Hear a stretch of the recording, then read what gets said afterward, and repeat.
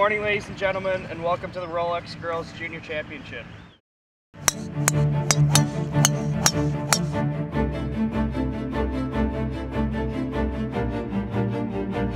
I didn't have a score in mind or anything, or trying to win or anything. I guess patience and perseverance, basically. I felt like the greens here are really hard, so my goal was to shoot even. I went in feeling like the first 5 holes I was 4 under, so I was feeling really good.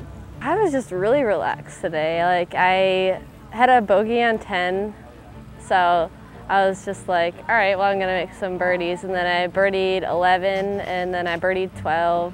I just got on the green, and it was just very relaxing. I'm excited to play the rest of the rounds and the cookout tonight and like the dinner tomorrow. So like AJGA events always have really good activities, so I'm always excited for those.